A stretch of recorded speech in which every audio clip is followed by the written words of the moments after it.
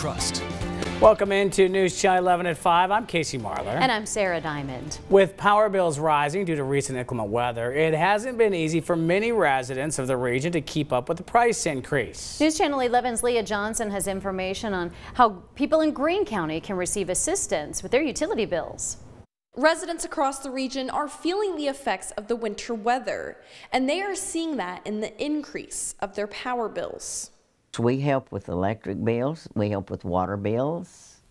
Food is the main thing, and electricity. During the winter months, utility bills will increase, but there are some things you can do to try and keep the cost low. Moderate the temperature on your thermostat, try to keep it 65 to no more than 68 degrees. Insulation, try to get all the drafts around your windows and your doors. But for those who can't afford the cost of their utilities, there are resources within the community. We have the Roundup program that where customers round their payment up to the next dollar, and we match some of those funds, and that goes to the food bank. And typically there's between $14,000 and $15,000 a month that goes over there to be given to customers in need.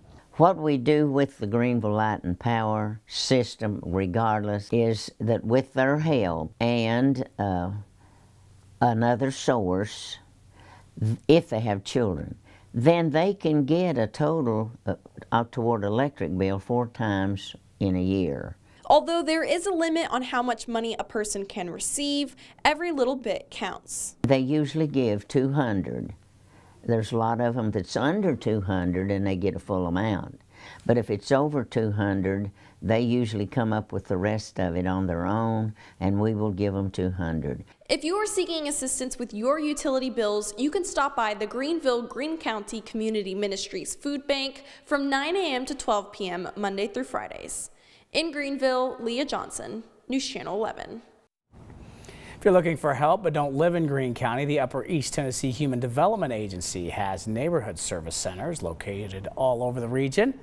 Here you can see they have 9 different locations from Bristol to Greeneville. If you're in Northeast Tennessee, there should be one near you. And for those interested to receive assistance, you have to apply. And when applying, you will need a government-issued identification and proof of gross income for everyone in your household. It's important to know that funding can take between 60 and 90 days.